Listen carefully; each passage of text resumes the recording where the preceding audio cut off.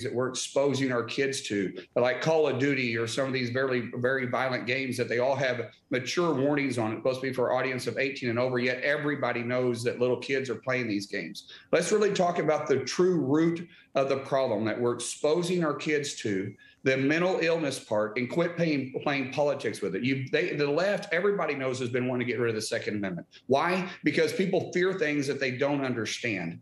And that I can understand, but that doesn't mean that we should just ban everything. You know, I don't get on the metro in D.C. because I don't like it. I honestly don't. I kind of somewhat fear it because I got stuck on it once. That doesn't mean I want to ban it. Let's just educate ourselves about issues. Let's educate ourselves of what's going on in our neighborhoods. But for Kamala Harris and for President Biden to go out there and politicize this and take this strategy and try to make it for a political gain for them is absolutely absurd and ridiculous, and it should never have place here. But that's exactly where they're going to go. They're going to go past every other issue and go straight to gun control. The DOJ is investigating